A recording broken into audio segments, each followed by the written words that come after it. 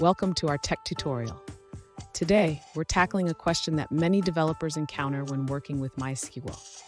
Our viewer is looking to create a select query that retrieves all user IDs that aren't associated with any games or availability between specific dates. In this case, they want to find users who are not booked between August 10th and August 12th, 2017. Let's break down the details and find a solution together.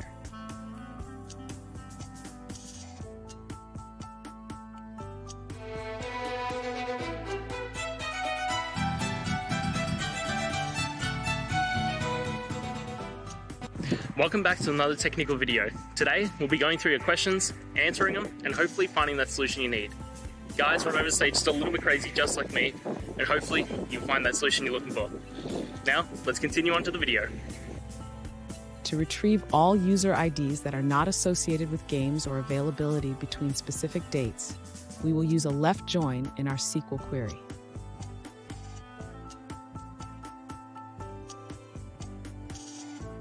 We will define our date range as starting from August 10th, 2017 to August 12th, 2017.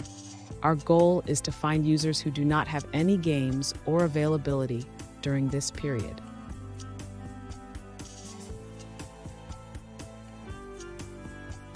Now let's write the SQL query.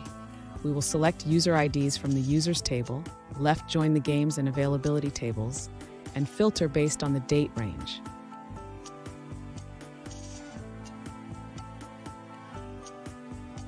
This query will return all user IDs that do not have any associated records in the games or availability tables for the specified date range.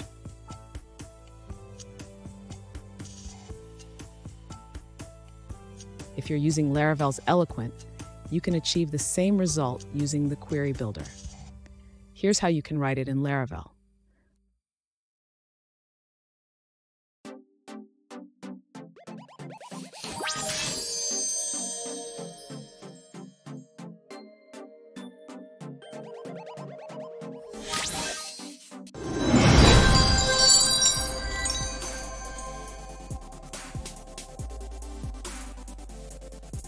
Let's now look at a user-suggested answer.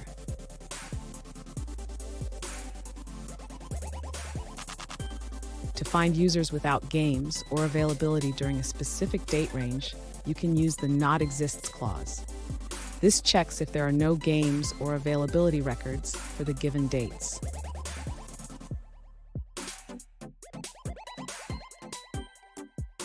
Alternatively, you can achieve the same result using left join. This method joins users with games and availability, then filters out those who have records in the specified date range.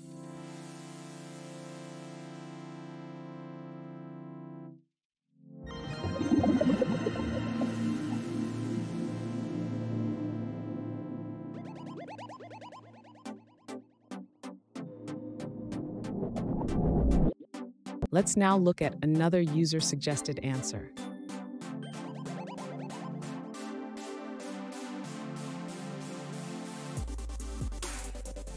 This user prefers using Unix time dates over human-readable formats to avoid confusion between date formats.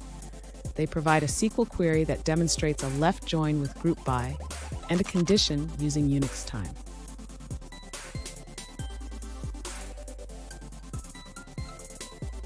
They also mention a method to convert human-readable dates to Unix time if you continue to use that format.